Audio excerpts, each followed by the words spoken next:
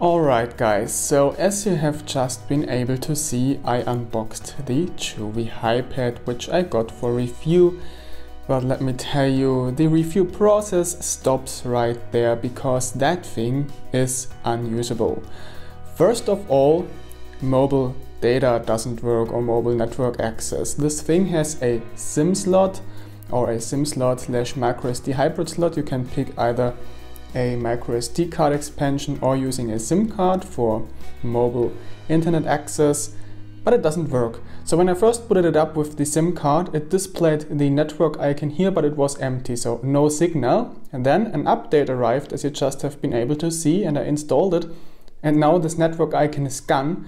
And as you can see here at network and internet, there is no entry for the SIM cards anymore, it's gone.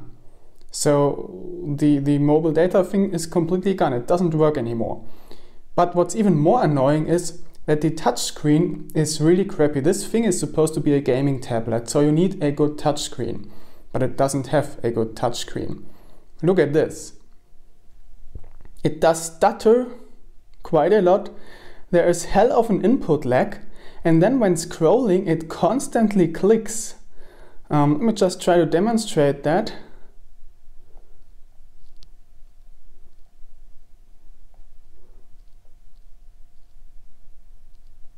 Okay, right now it doesn't happen, but it often happens that when I just scroll on something, it does a click, so it's completely unreliable. I can't use that thing.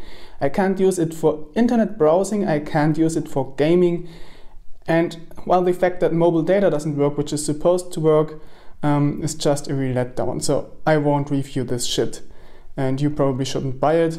I will keep it and check out if there will be another update that might be fixing some of those issues. but right now it's just not usable. And for me, that's another 20 euros of import tax wasted. Thank you, Chuwi. So that's it for this video. Bye.